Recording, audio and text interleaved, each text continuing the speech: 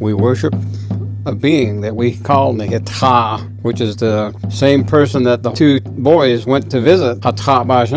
We are to also return to our Nihita, our Supreme Being. When we take our first breath, we let it out in a cry. And then when we pass on into the fourth world, the last thing that we do is we release that atmosphere as we continue our journey into the next world.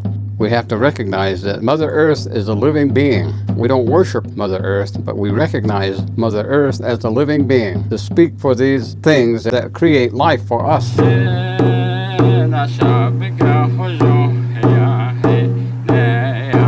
the presentations of traditional teachings of our people, the comments on that sometimes demand in a way that we let people know that certain things that we share with you, or we don't want you to misunderstand. One of the things is what do the Dene worship?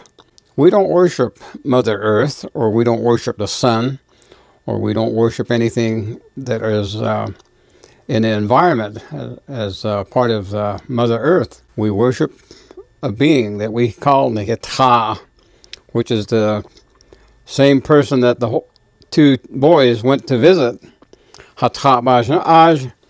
And the teaching is that we are to also return to our Nihita, which is our Supreme Being. He's the one that watches us by sunlight, watches us by moonlight, watches us by starlight, and watches us in the nighttime. Nihita. The word Huna is very important for our Dene to understand that means Huna.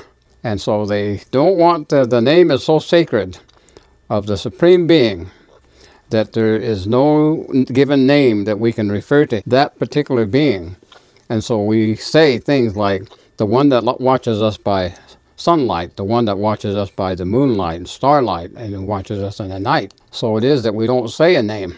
When the Dene were allowed to keep the sacred language, they were given 12 sacred phrases. And these sacred phrases there are made in numbers where they are 4, 8, 12, and so on. Just one example. I'm going to share with you something that is probably, in some cases, people don't accept the idea that we reveal some of these things because they consider them too sacred. But yet it is something that we are told from a very early age that we have to do. And that is the first prayer of the day. And so when that first prayer of the day, we face the direction east, we use corn pollen, or we use white cornmeal. And our prayer at that time is to the Supreme Being. And it is that we call him Hita. The prayer to the Supreme Being is to give thanks for the sunlight. Hayoskat is the way we say it. Hayoskat bahatatzi. And that's what they tell us, and that is what we are told, that you give thanks on behalf of the sunlight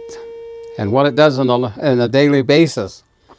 And then you nasam bahatatzi, bakadoch bahatatzi, is to say that we thank and extend thanks on behalf of Mother Earth, that she is here, that we can place our feet on her, Nihikeya, and that is that we say thank you for Mother Earth, and on behalf of Mother Earth, thank you.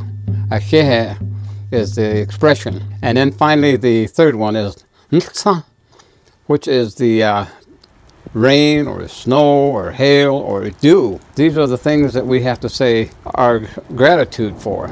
The moisture. We are made up of moisture in many ways. Is the way they tell us. And then finally, to say thank you on behalf of the atmosphere. Is that we speak then for thank you for the sun, the earth, the moisture, and the air, the atmosphere. We are told that that is something that we can say thank you for as well. For when we are born, when we take our first breath, we let it out in a cry.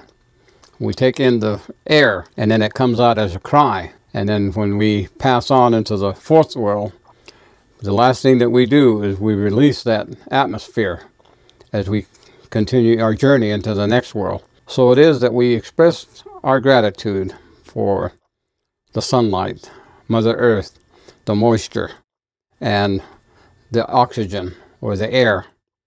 And sometimes in our traditional teaching we have the word for Nikinch is what we say for the spirit self. The spirit self is a part of us. We are a spirit being when we arrive and we take on physical features of our existence in this the third world. But we also are a thinking, and then we are also a feeling type of being. So there are 4 areas of our being. And so those 4 areas of our being have to express gratitude for the sunlight, for the light, and for the Mother Earth, and for the moisture, and then for the oxygen, or the air, the atmosphere. Part of those 12 sacred words, just a small part of it, is to speak for these things that we have to, that create life for us. And it is that everything based on the sacred number 4, there would be no life if there was no sunlight. There would be no life if there was no earth. There would be no life if there was no moisture. There would be no life if there was no oxygen. So the teachings are very extensive in this, on Mother Earth here. And when we come into existence, we have to recognize that Mother Earth is a living being.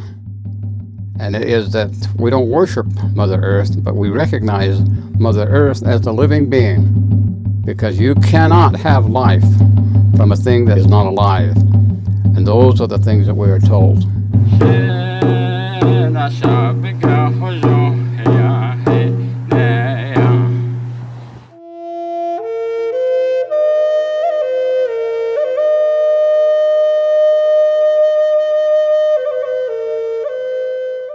Hey, thanks for watching our videos. If you like what you see, don't forget to subscribe and hit that notification bell so you never miss one of our uploads. Also, head over to our website, NavajoTraditionalTeachings.com. Sign up for our email list. Okay.